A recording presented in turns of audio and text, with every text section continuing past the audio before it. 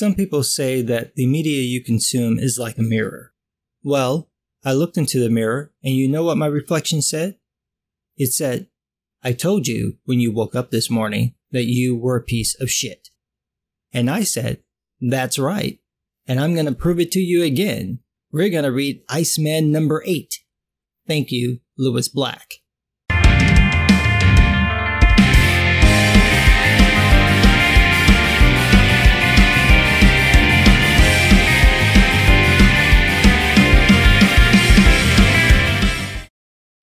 This is part of Marvel's Legacy run, so we have this pointless Part 1 of Part 1 titling. So it's a one-shot, except it's not actually a one-shot because it's a continuation of the title numbering. And it's not a standalone story either because it continues the previous storyline. So it's just there to take up space. We've also got some false advertisement with this crap about Iceman versus Iceman. That never happens. What we get is older Iceman proving he's the ultimate douchebag. And as I go through this, just remember, older Bobby is supposed to be a hero. He's supposed to be a good guy. Just keep that in mind. So we start off with another pointless battle. I've mentioned this in all my reviews of this book. You can take out the fights and it wouldn't change a thing because they don't matter. At least this time that's obvious. Sina Grace wrote the scene featuring now alive Pyro ranting about mutant rights while the two Bobbies chit-chat about young Bobby's boyfriend Romeo. See, the problem is Romeo. That's not a joke. The boy's name is actually Romeo because writers be lazy. Romeo hasn't called or texted young Bobby in a while, and you don't actually give a shit about this. I get what Grace was trying to do here with the battle banter, but it just sounds silly because there's no context. Why would they have this very personal conversation now in the middle of a fight? Did it start before the fight? Could we see that setup? Isn't young Bobby halfway across the world? How did he get back to New York? Where is he staying? It's just so weird. Weirder is that older Bobby threatens to beat up a 15-year-old boy for not returning phone calls. He says, "Hey, best of both worlds idea. I beat that star-crossed ghosting snot for making baby me feel gloomy, and you kiss it better." What bothers me more than the weirdness of that dialogue and the threats against a teenager is that older Bobby calls the 15-year-old version of himself baby. No teen boy wants an adult, especially one he looks up to call him a baby. But young Bobby doesn't say anything about it. He doesn't even make a grandpa or old man clapback. He just lets it slide like no 15-year-old ever would. So then Grandpa Bobby tells the younger one that he's buttering him up for a favor, and surprisingly, it's not group sex. Instead, it's that older Bobby's mom found out about the younger one and wants to meet him. We never get the conversation about how they approached Bobby about this. That would have been interesting to see, especially with how the last time they talked ended. Why would you even take the phone call? Why would you even agree to ask your teenage counterpart? You could barely deal with how your parents reacted. Why would you put that on a kid who just found out he can never go home? Because, ladies and gentlemen, older Bobby is an asshole. Specifically, he's a stereotypical 1995 gay asshole.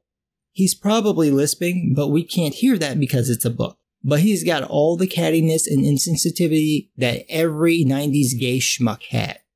Remember, he's supposed to be a hero. So like any good hero, he decides to pitch this idea of his younger self meeting his anti-mutant, anti-gay parents in the middle of a fight. Now, you already know this is just playing out writer Sina Grace's fantasies. This scenario can never happen in real life, but I'm sure it's crossed the mind of many a gay person whose parents flipped out when they came out. How would they react if they met a younger me? That's what this is going to turn into, but before we get to that, this week on Spacey's Kids, ironically gayer mutant Kevin Spacey teaches It's Your Boy Zach to steal and keep quiet while getting screwed like every good little twink should. This whole pointless scene is like a sexual predator primer on how to groom teen boys. Jesus Christ. Dakin literally puts his foot in the boy's ass. What else do you want? How much you want to bet Bryan Singer's taking notes and he'll add in an unnecessary shower scene with Zach and Dakin in the next movie? Moving on. Bobby heads to the dinner with the folks while texting his fuck bud Judah. Judah says, "Wait, there's really another you out there in the world?" And then Bobby says, "Yes. And please no smutty jokes. I've heard them all, and he's underage. Oh, like that's a problem for you. But that's not the one. This is the one. Judah says, oh, fine. So let's recap. Bobby's grinder hookup is disappointed that he can't make sex jokes about a young Bobby. Meanwhile, older Bobby pretends to have standards when it comes to jokes, even though his whole shtick is inappropriate jokes. Come on, Grace. Bobby is supposed to be a kitschy 90s gay dude. There's no way he's not making no sex jokes. None. Anyway, they start this bullshit dinner and young Bobby is nowhere to be found. Older Bobby texts him and finds out that the boy is in the restroom with a little problem. He's so nervous, he's got an ice hard-on his whole body. It's actually kinda clever, and it would have been funny if Grace had just stuck with young Bobby's powers going wonky because of his nerves. Instead, he goes into his typical ranting and wastes a good joke. Older Bobby drags the younger one out to the table and proceeds to make fun of him. Look who's a little embarrassed by his frosted tips. Right. So you have a kid who's embarrassed to the point that he can't shut off his powers, and your way of dealing with this is to embarrass him further. Asshole. The parents ignore this and dote all over young Bobby, with his mom pinching his cheek. How old are you, woman? No mother does this. Grandma, maybe. A distant aunt you haven't seen since you were in diapers? Not your mom. Now, here's where older Bobby proves himself to be the total douchebag. I'm just gonna lay out the scene with no jokes and then give you Bobby's response. The parents refer to older Bobby as other Bobby, which offends him. Young Bobby asks if this makes him the time-displaced prodigal son, to which older Bobby warns him about using Bible talk with dad. The young one makes a joke about showing up to Sunday school in his ice form. His mother says he could go to church with them or even come back home. She says he could stay with them, finish high school, and pursue his dreams. Dad even says they got a room for him in the house he's never seen. To which older Bobby laughs. He goes on this monologue about how at first he was jealous because of the attention young Bobby was getting, but now realizes it was a trap. He says, "You found the perfect version of your son to start over with." Then he asks how they would explain the younger version of himself, and his mother says that they live in a new neighborhood and they could pass him off as his nephew. Bobby then says, quote, "You two are frickin' mental." Why? What I said is exactly what happened in the scene. His parents never once mentioned Bobby's sexuality. They never mentioned his powers. They never mentioned him being an X-Man.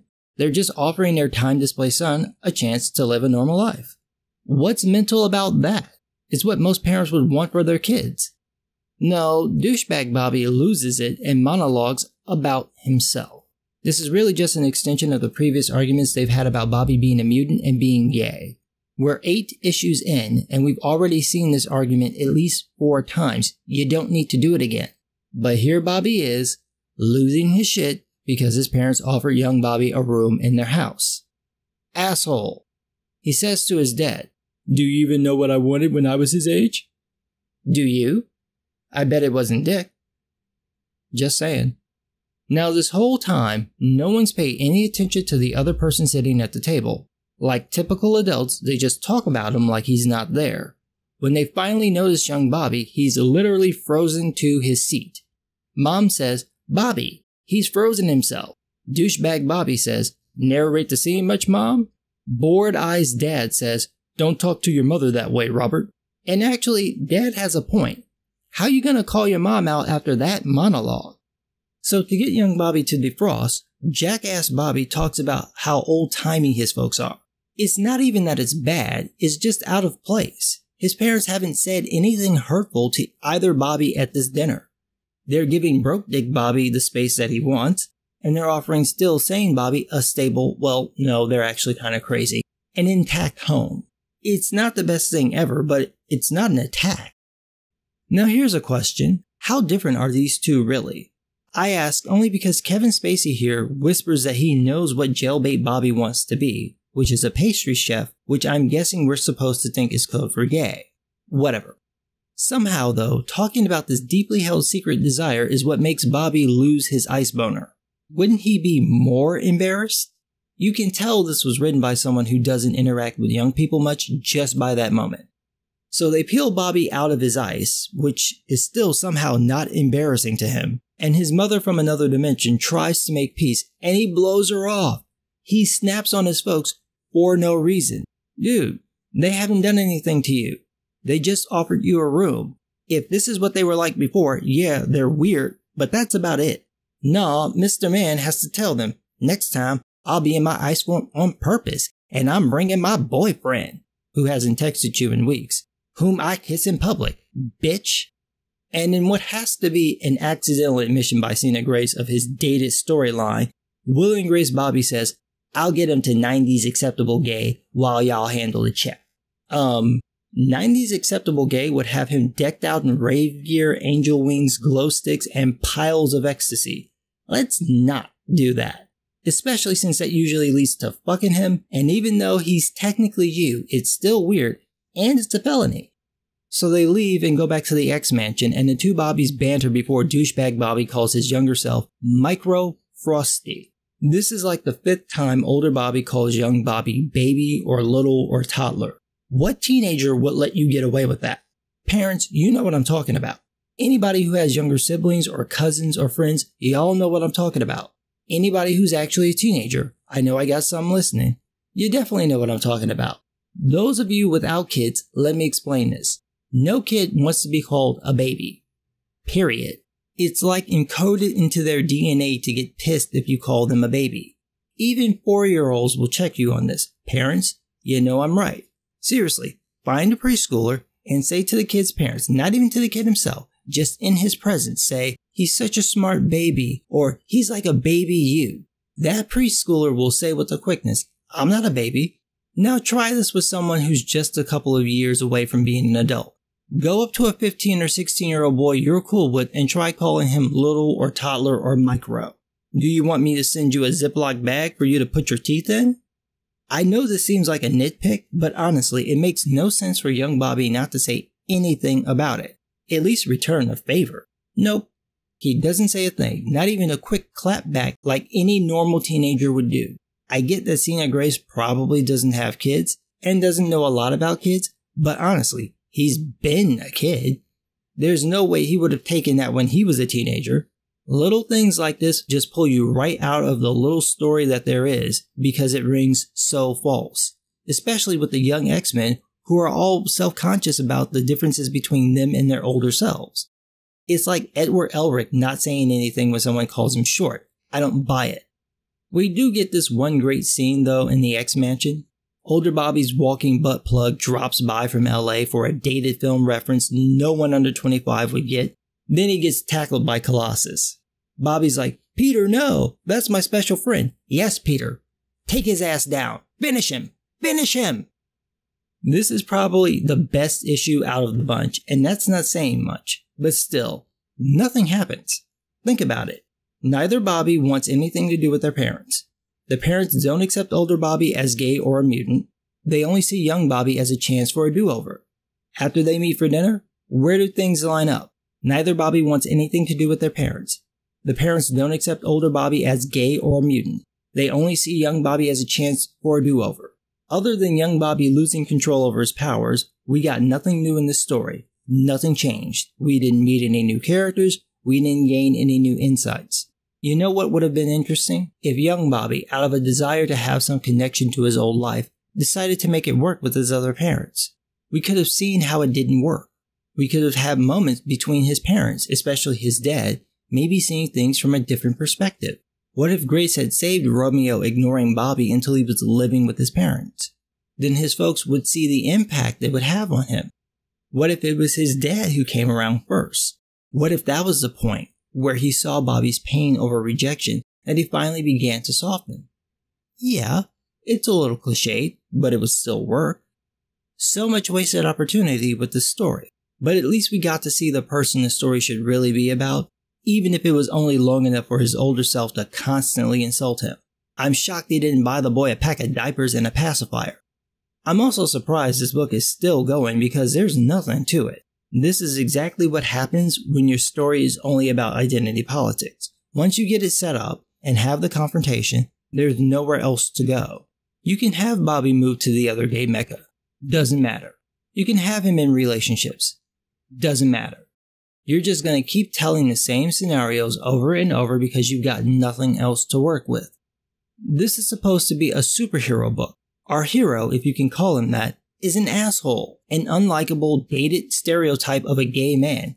So far, he hasn't faced any real dangers, any life-changing situations, any actual risks. The closest things that we got were the Purifiers, but those were just cliched caricatures. Where's the heroism? Where's the cost? What is Bobby sacrificing? That's what superhero books are about. At the very least, you could have fight scenes, but even those are hit or miss.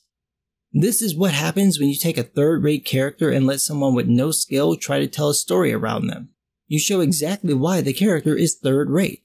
This is barely enough for a subplot in a regular book. If Marvel isn't going to cancel this book, and it seems like they're not, find another writer. Give it to someone who can at least make it interesting. Hell, give it to Mags Visaggio. Mags knows how to write crazy people. But what do I know? I'm just some guy.